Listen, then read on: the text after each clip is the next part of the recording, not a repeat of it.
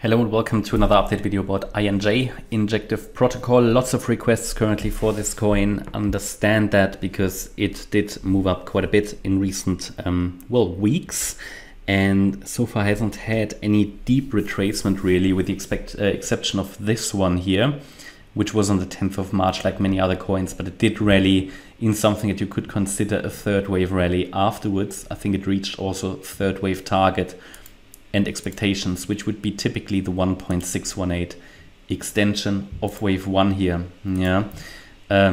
Reached it. That's why in the previous video we did count it as a third wave, and we're now watching for a possible fourth wave setback. Ideally, this does now not go below 688. If it does, it would force an alternative interpretation. So until it holds 688, we can expect a fifth wave to the upside, of a larger degree third, then another 4 and a fifth.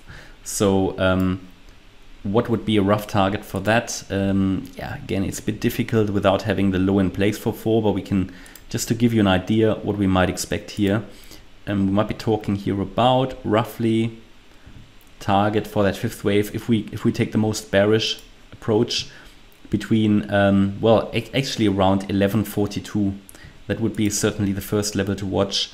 Normally the 968 level, here in this case the 38.2 extension, but that would be too low. We would then not make a higher high, so it's invalid. But the 1142 level is the key level.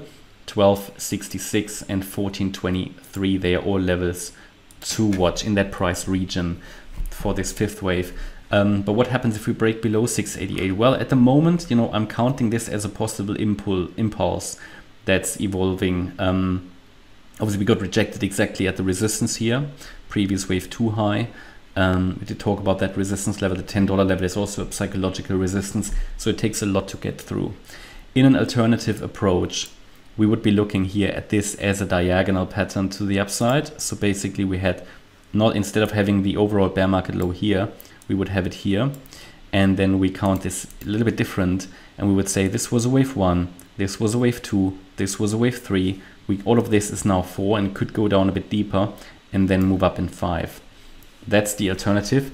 In that alternative interpretation, we have the wave 4 a little lower because we count it from a different point. In that scenario, the 563 level is relevant.